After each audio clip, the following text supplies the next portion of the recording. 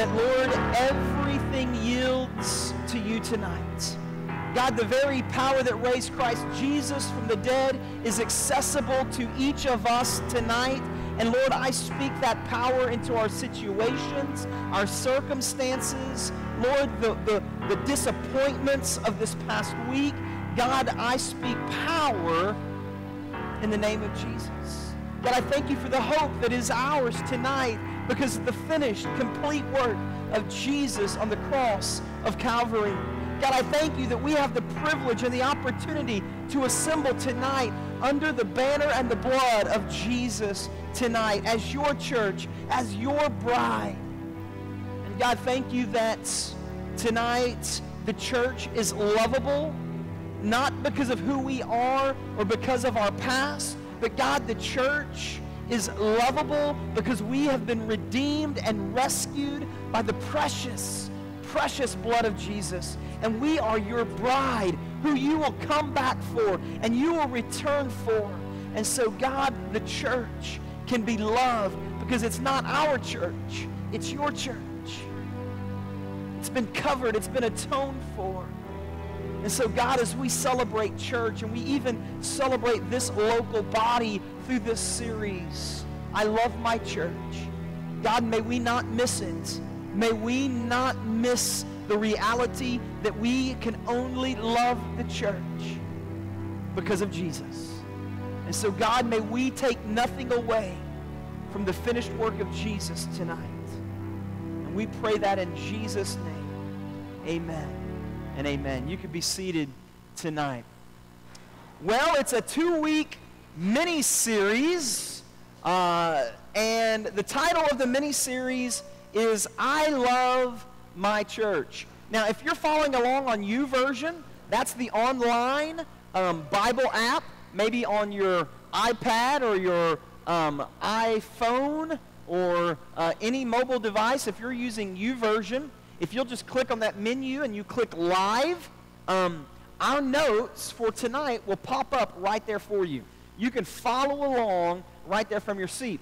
Now, let me also make mention of this. Not only can you follow the notes, the scripture, all that is there for you, but also right from your seat, you can submit prayer requests. Maybe you've had a difficult week. Maybe you've got stuff going on in life, and you just simply would like somebody to be praying with you and for you. You can submit that from your seat. Also, online giving is available right there in the app. And so there's something new there. If you are a man and you are a God-fearing man and you like to just hang out with other dudes and make Jesus the object of your worship, there is a conference coming up in November, and there's information, a link in your YouVersion notes, okay? The conference is titled Act Like Men. And so it is going to be a great conference, but there's a link of that even. Okay, so I love my church. Now that's kind of a strange declaration, a bold statement. I love my church. In fact, I would venture to say not many people are accustomed to hearing someone say, man, I just love my church. Now, we say things like, I love Starbucks. Like nobody thinks anything big, or it doesn't sound out of the ordinary to hear someone say, man, I just love Starbucks. In fact, right now, I love a big venti caramel ribbon crunch frappuccino from Starbucks. Like that is what I love, all right? I mean, it is just caramel goodness. I love Starbucks. And when I say I love Starbucks, none of you go like, really? Like, that's a shock. I mean, anybody that knows me knows I can get into some Starbucks, right? I love baseball, but I don't just love any baseball. I love the St. Louis Cardinals. Like, that is my favorite ball team.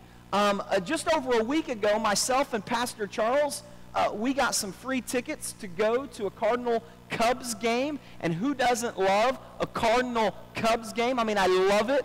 I wish I could tell you the Cardinals won, but they lost 3-0, but I still love being at the ballpark. I love just the fresh air. I loved sitting down close. I loved the roar of the fans. I love baseball. And when I say I love baseball, nobody's like, really? Like, that's not a shocking statement. It's pretty socially acceptable. Not only do I love Starbucks, and not only do I love St. Louis Cardinals, there's a group of people that I'm pretty fond of. I love my family. And so if I say, hey, I love my family, and by the way, that's my 13-year-old son. That's just the way he is all the time, okay? But I do. I love my family. And if I were to declare I love Starbucks, I love the Cardinals, I love my family, most people aren't really surprised by that. But now you go along and you say, I love my church. When you start saying you love your church, something's up. In fact, if you declare you love your church, people will say you probably belong to a cult. Because it's just not normal to like your church. Because typically, it's not something to fall in love with. It's filled with judgmental, hypocritical people, and it's not a whole lot of fun. You don't enjoy going. You put in your time. You try to beat everyone else to the restaurant on Sunday afternoon. Y'all know what I'm talking about. You've been to that church, right? But to declare I love my church is somewhat takes people by surprise. Now, I just want to tell you, this is just one. I got lots of reasons. I've got lots of reasons I love Terra Nova Church. But I want to share with you one reason, particularly because he's not here tonight. But I love Terra Nova Church because this is our executive pastor. Like, I'm not even kidding. That's Charles Hickman back about 15, 20 years ago. Like, that's Charles Hickman before Jesus. I love our church because people like that, go back to that. People like that are not pushed out. In fact, people like that are redeemed, restored, fall in love with Jesus, and become our staff. Like, I love our church for that. Now, some of you go, well, you love Terra Nova Church because you have to, right? I'm the pastor. You have to love Terra Nova Church because they pay you. Well, can I just boldly declare before God and you and everybody else that'll watch online, I love Terra Nova Church. Listen, when I wasn't receiving anything, but I was the only one putting anything in. I've loved this church because the heartbeat of this church is different. It's like something that perhaps I've never experienced before, and I love our church. And so tonight I want to cover 3 reasons that I love our church. I want us to kind of rally around 3 realities. Not just our church, but any church that yields and submits to the Holy Spirit and to the description and the declaration of who we are to be that we find in Scripture. In fact, tonight we're going to look at Matthew. Matthew chapter 9, if you've got your Bibles. Matthew chapter 9. And let me say this as we're starting. I know there's the rumor out there that just says, you know, I get it. I get that you love your church. You're the pastor. I get that everybody around here loves the church. But I don't, I could be a believer and not go to church. I mean, I know there's some of those individuals watching online right now. There's some that are viewing this video through YouTube, and they're thinking, man, I don't have to go to church and I don't have to love the church to be a believer in Jesus. Well, let me just say this. In your marriage, you don't have to go home to stay married. Like, you don't have to go home to stay married. But you certainly can't have a healthy, vibrant marriage if you never go home. You can't be a full-functioning, get all that you can get apart from the body of Christ, the bride of Jesus that he died for, that he will return to gather as his own. As messy, listen to me, as messy and jacked up as we are, Jesus loves the church. And Jesus died for the church. And I know some people go, you know, I'm not going to go up there to church because it's just filled with hypocrites. Hey, guess what? We got plenty of room for a few more. Because one of these days, that person will be the hypocrite in need of grace, mercy, and forgiveness. And so I just wanted to clear that up from the beginning. Matthew chapter 9. Matthew chapter 9. I think the first thing that we discover tonight is this, that through our church, Jesus provides hope for us. Jesus provides hope for us. Now, I don't know about you, but there was a time in my life, and there have been seasons in my life where I've been up to my eyeballs in sin. And in my life, the situations and the circumstances that I have faced seemed pretty hopeless. In fact, I would venture to say, if I could put a picture of hopeless, this is kind of what it would look like. And I know some of you are laughing at that. But for some of us, we know how that feels, don't we? Some of us, we know how that feels. We've been in a hopeless situation. We've looked around and we've obsessed our life, and it looks like it's absolutely hopeless. Well, through the body of Christ and through the church, I think we can discover that there is hope for the hopeless. In fact, at Terra Nova Church, our goal is to create an environment and an atmosphere that gives hope to the hopeless, no matter how far gone they may seem. Look with me in Matthew chapter 9, verse 9. Matthew 9, verse 9. We're going to meet a gentleman by the name of Matthew. And we're going to see and hear from Matthew and see how he hooks up with the person of Jesus. And if you look at verse number 9 in the text or on the screen, it says this: As Jesus went on from there, he saw a man named Matthew. Now, if you're in the process and you're in the habit of making notes in your Bible, underline or circle he saw. You see, this is the reality. Jesus saw Matthew. And I've heard this phrase before. You know, in church, pastors are just all about the numbers. Well, write this down, telegraph it, tell a friend, it doesn't matter, it's the truth. I am all about numbers. And you know why I'm all about numbers? Because every number has a name, and every name has a story, and every story needs redemption from Jesus. We are about. And so Jesus saw Matthew. He wasn't just a number. He was a person who was in a hopeless situation. And so I want you to know, if you're here tonight and your life looks dismal, your life looks like it is hopeless, Jesus sees you and your situation and your circumstance. Jesus went on from there, and he saw a man named Matthew sitting at a tax collector's booth. Now, here's what you got to understand. Matthew was a tax collector. And I know for most of us, our mind immediately goes to like IRS agents. Okay, that's where our mind goes. But in the day of Jesus, a tax collector wasn't as refined as what we even think of an IRS tax agent, okay? You see, in the day of Rome, they would actually contract out tax collectors. So like you could receive the contract to collect taxes on behalf of Rome. And so I would have a certain amount that I'm required as a contractor to bring in to Rome. But I could use whatever means necessary to tax the people that I am over, as long as Rome got theirs.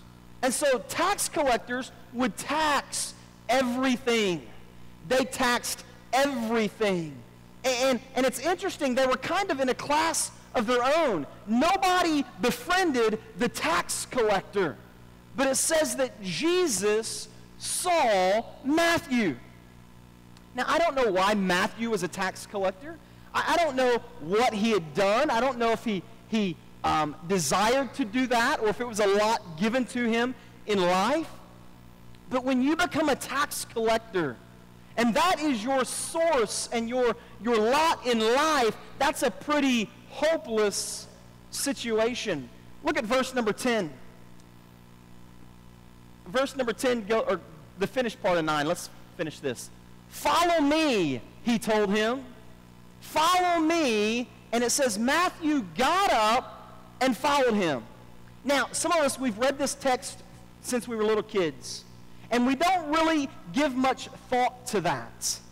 But do you realize when Jesus called Matthew to follow me, like Matthew literally got up, left everything behind, and submitted his life to Jesus?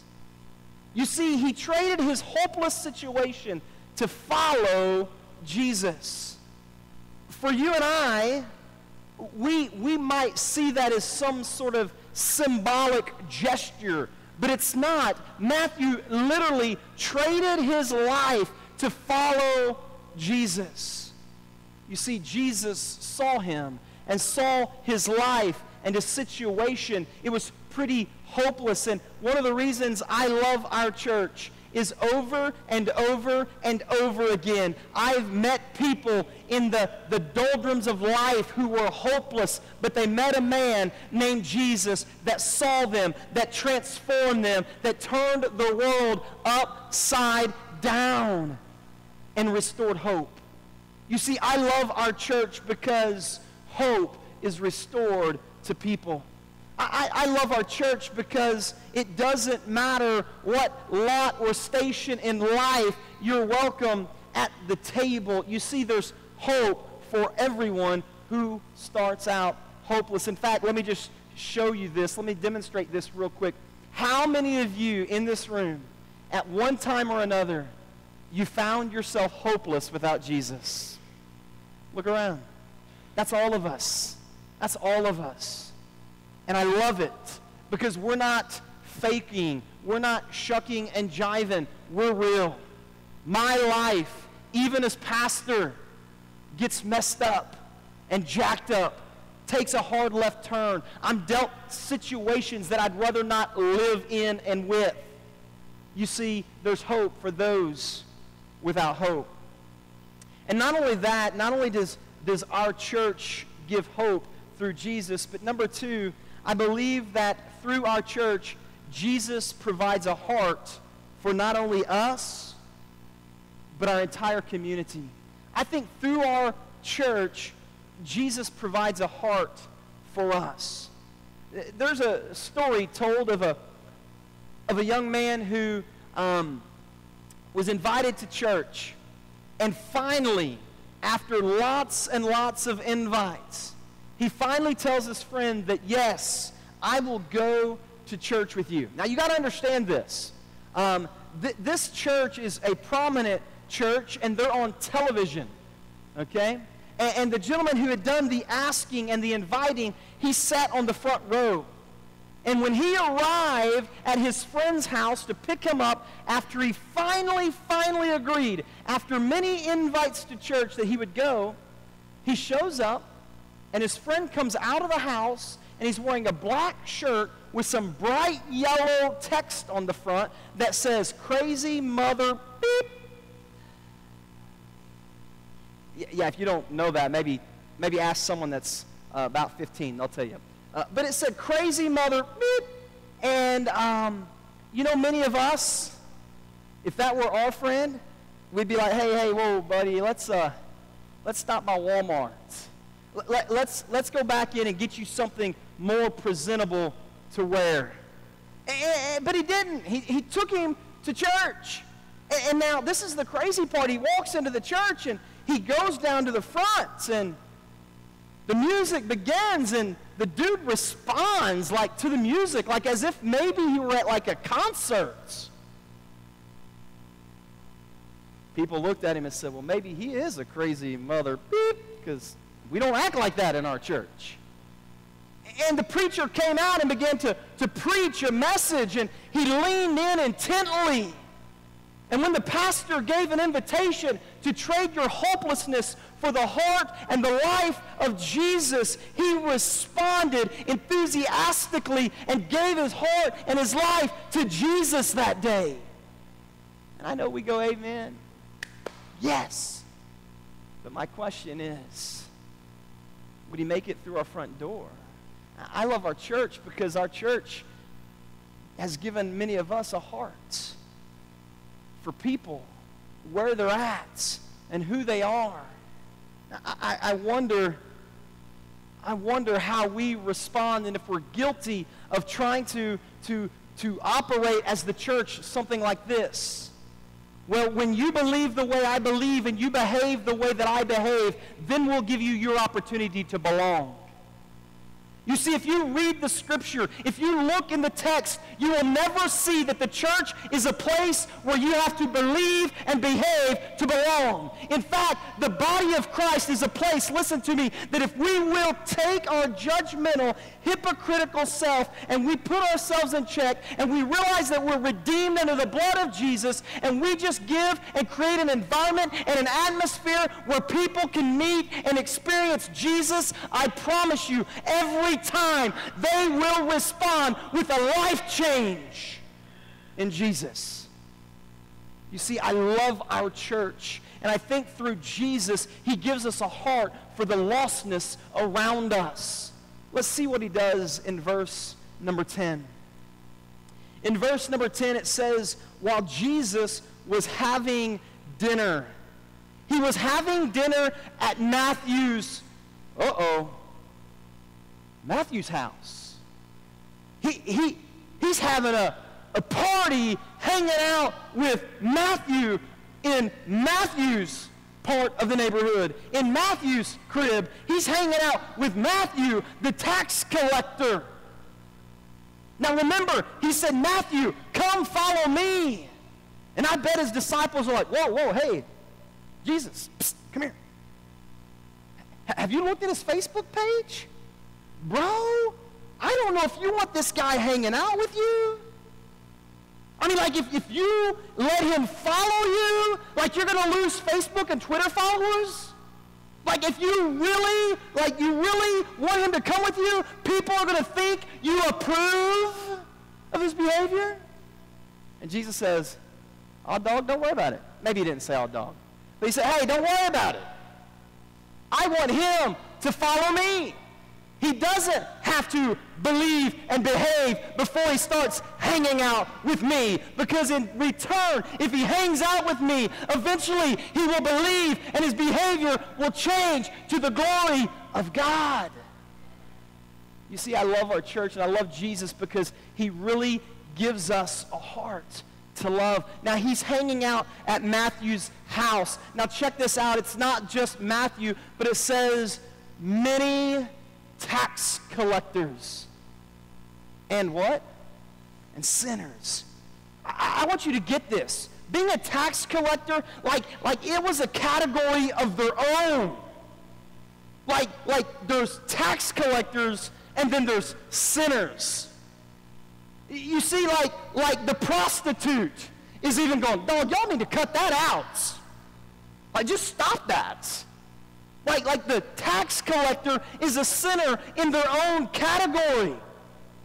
It says that he had gathered with tax collectors and sinners. They came and they ate together with him and his disciples. You see, Jesus did not wait. Jesus did not wait for them to believe and to change their behavior and become just like he and his disciples. He simply provided an opportunity to hang out alongside the Messiah, the Son of the living God, who just being in his very presence evokes a changed life. You see, I love that I can look across this room and I see person after person who came to me, many of you right up here, and you said, I've got this. I've got an addiction. I've got a marital issue. I've got a financial issue. My kids are driving me batty. Whatever it is that you brought to this altar, I didn't say let's change those things. I simply have told many of you, hey, would you do me a favor? Would you just keep coming back? Would you just continue to fall in love with Jesus? And as people have come back and they've continued to fall in love with Jesus, their lives are transformed and restored, and they get off to a new start, not because of anything we've done. It's because we only can do this one thing, and that's point men and women to Jesus. That's it. You see, through Jesus and through our church, we provide a heart for people. He says in verse number 11, well, let me share this with you. This is good stuff. Jesus liked people. Jesus liked people that were nothing like him. And if you write this down, this is a good quotable. Jesus liked people that were nothing like him. And people that were nothing like him, they kind of liked him. Think about that. Jesus liked people that were nothing like him. And in return, people that were nothing like him liked him. I recently have gotten in the habit of hanging out with law enforcement guys through my role as chaplain at the Scott County Sheriff's Office. And about a week or so ago, I got in a situation where I literally was at the sheriff's office for like 31 consecutive hours involved in a situation.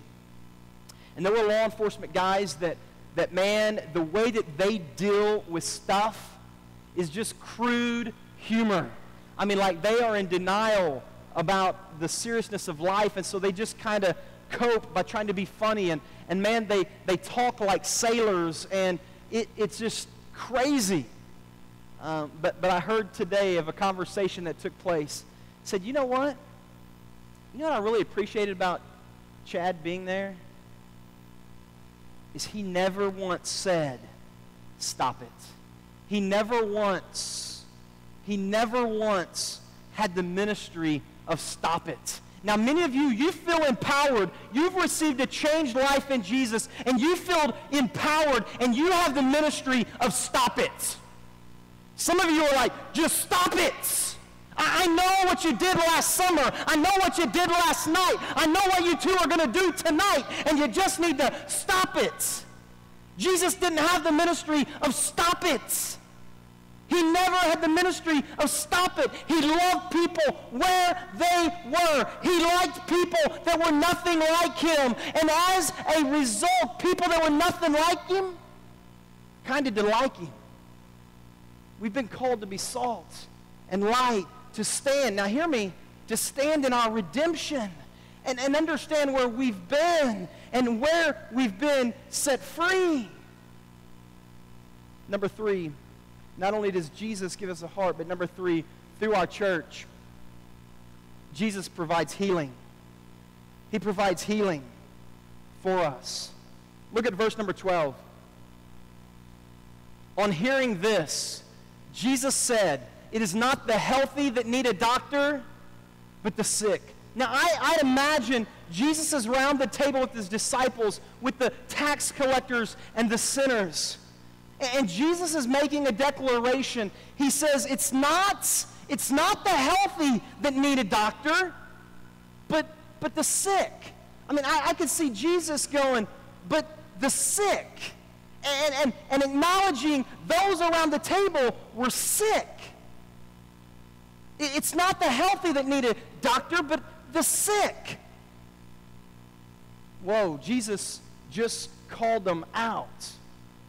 And I know, listen, I know.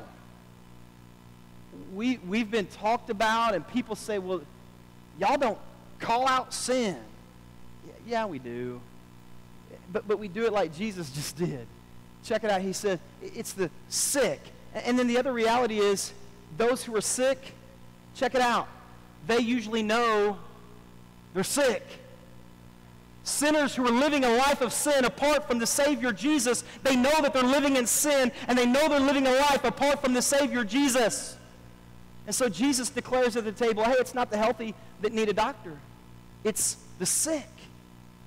Whoa, time out. Jesus, you just kind of like wandered up into my house, and like you had my food, and you drank my wine, or if you're Baptist, grape juice. I mean, you just like had my food at the table, and now you're calling me sick? You see, Jesus could address their sickness because he addressed them as a person and involved himself with them and rolled his sleeves up, and he did a little bit of life with Matthew and the tax collectors. He accepted and received him not where he was, but despite where he was. You see, he says it's the sick, and then he says this, but go and learn what this means. Go and learn what this means. And he says, I desire mercy, not sacrifice, for I have not come to call the righteous. I have not come to call the righteous, but the what? The sinner. I love my church because this is not a place where you have to have it all figured out and you have to get your act together before you come. You see, if that's your perspective when you're looking for potential individuals to invite, you're looking with the wrong lens and the wrong eyes. If you want to look at the lens and the eyes of Jesus, you will find lost people who are up to their eyeballs in over their head in sin. And you will bring them face to face with the Savior of the universe. His name is Jesus. You see, we love to quote John 3:16, for God so loved the world that he gave his one and only Son, that whoever should believe in him should not perish, but have everlasting life. And we stop there. But as the church, as the bride of Christ, we've got to go to verse 17. I have not come to condemn the world, but that the world through me might be saved. Jesus came as the hope eternal for everyone that chooses to believe. You see, I think we can learn a lot through Matthew and his story, because I think Matthew's story is a whole lot like our own. You see, we're all sinners. And had it not been for Jesus, we were only one heartbeat away from a sinner's hell. You see, I love our church because through Jesus, we're able to provide hope. Through Jesus, we're able to obtain a heart to see people in our community the way that he sees our community. And through our church, I believe that Jesus is able to provide healing and restoration and hope and redemption. And then listen to me, it's not through anything that we have to offer other than Jesus himself. That's it. The hope for your neighbor, the hope for your spouse, the hope for your coworker, the hope for your children is in Jesus. You see, it is never, from the very first day, it's never been the intent of this church that you need to believe and behave to belong. It's always been, we want to provide a place where you can belong, you can believe, and you're transformed, and your behavior will follow. You see, Matthew didn't have it all together when he said, come, follow me. In fact, I'm just going to be honest. As your pastor, I don't know it all. I mean, in fact, if you ask me about the book of Revelation, it comes down to this. There's a dude, he's dressed in white, robe dipped in blood. There's a black horse, there's a white horse, there's eyes of fire, there's big swords, there's absolute destruction, and then there's some trumpets, and at the end, we win. Glory to God. That's what I know. So I'm just telling you, on this journey, it's not about belief and behavior. It's about the church being a place where Jesus, listen to me, can be lifted high. You know what Scripture says? When Jesus is lifted high, when he's lifted high, he is about the business of drawing men and women unto himself. You see, I love our church. I love our church because we're a bunch of messed up, jacked up individuals who, by the grace of God, have had a second chance, and a third chance, and a fourth. And if you're like me, a whole lot more. You see, I don't know where you're at tonight, but I know that we've all been in a place where we've been hopeless. And for some of you, that might be the place you're at tonight, and you simply need to respond and meet Jesus. The only thing I have to offer you tonight is a relationship with Jesus. And so I'm going to invite Jake and our worship team to come, and I would encourage you, if that's you tonight, to receive the free gift of salvation that comes through Jesus.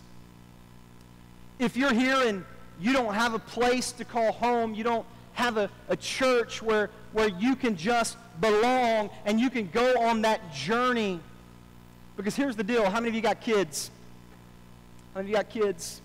How many of you got grandkids? Some of you do. You see, here's here's the situation. When our children start to toddle around the house, you see, they seem to take a step or two forward, and then what happens? They fall on their face, but we yell, "He's walking!" "She's walking!" And they're not really walking. All they're doing is falling forward, right? And trying to outrun their big head. But when they fall forward, we get the cameras. We get the video camera. We call grandma. We call grandpa. But in the body of Christ, we're the only institution, we're the only army that we'd rather shoot our wounded than to celebrate the advancement of moving forward. You see, you don't kick your little toddler out because they failed to walk. You pick them up and you dust them off. You allow them to belong.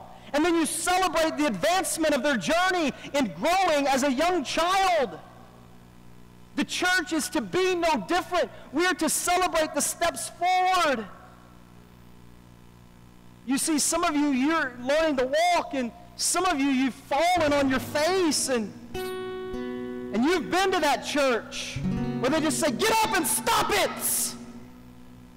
Nobody likes to be a part of that. And you're looking for a place just to belong. They say, "Hey, good job. Just dust you off. You'll get it. In fact, let me hold your hand the next time. Let's take a few steps." And we turn them loose. You see, God calls us to love the bride of Christ, to engage as and in the body of Christ. So I'm going to ask you all across the worship center to stand to your feet tonight. I want you to respond however you feel like the Lord is leading you tonight. The altar's open. And for some of you, maybe during our time of worship, you didn't slide back and you didn't write anything on the paper at the table back there, but maybe now that God's reminded you where you were and how you were received and whatnot, and maybe just during this time of invitation, you need to respond by going back and just declaring, "I love the church because they gave me a second chance. They restored hope just by being the hands and feet of Jesus," whatever it is. And then also, in your YouVersion notes, maybe you need to find just a quiet spot or just sit down in a moment, but the final question in your YouVersion notes is, so, why do you love your church? And you have an opportunity to respond then. I would encourage you to do that. Father God, we come before you tonight, and we thank you that, God, you love the church. In fact, God, you sent your son Jesus to redeem us, to restore us. God, I pray that we would continue to keep our eyes on Jesus, that we would be that place where people can belong during this journey. God, where they are taught and they're able to understand your word and they grow in that. Lord, their life begins to change and their belief and their faith level grows and their behavior is transformed. God, ultimately, we want every individual that comes through the doors of this church, God, not to look like us, but to look like your son, Jesus. And so, God, may we conduct ourselves in a way that, God, we really, really live that. That, God, we love people through the journey. That, God, we provide hope. And, Lord, we carry out your heart. We extend healing. God, may we respond as the body of Christ. We pray that in Jesus' name. Would you respond tonight as we sing?